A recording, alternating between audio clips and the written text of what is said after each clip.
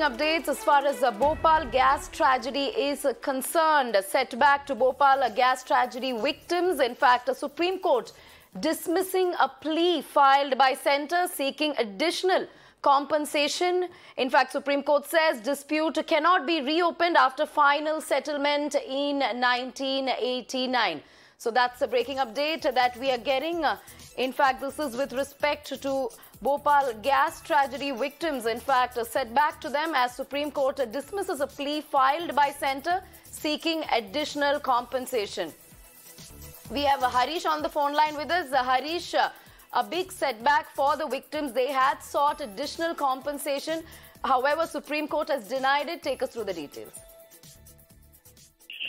Yes, it's a big setback to those victims of Bhopal gas tragedy who are yet to get compensation. Constitution bench of the Supreme Court has just now dismissed the curative petition filed against the Union Carbide Corporation in 2010 by the then Manmohan Singh government, seeking additional compensation of rupees 8,000 crore for victim of the Bhopal gas tragedy, apart from $470 million which had already been given. Remember, the Modi government had decided to pursue the curative petition.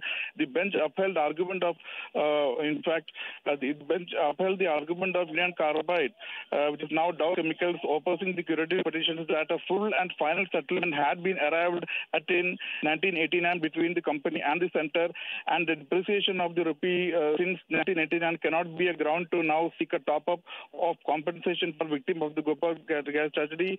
Supreme Court also expressed concern of rupees 50 crore undisbursed dues. Supreme Court also asked how curative can be heard without filing review and how new document fresh facts which Centre intended to introduce into proceedings can be allowed in the curative stage. Supreme Court said the Union government cannot seek to reopen or add on to a settlement which was arrived at way back in 1989, and even when the Centre had objected to private parties coming in curative petition, how can the Centre itself file a curative petition? Remember, during the course of the hearing also, it also came to light that in order passed in 1991, Supreme Court had directed the then Union government to take out insurance policies for at least 1 lakh people so that it can take care of the future claims, but the Supreme Court noted that it had not been done. So some of the important remarks made in the judgment are that, number one, Centre filed curative petition after opposing attempts by private parties to do so. Number two, Centre had earlier admitted sufficient compensation had been paid. Number three, once a full and final agreement had been arrived at, it cannot be reopened. Number five, Centre has not succeeded in explaining the rationale behind reopening the dispute after 2 decades. So it's a setback for the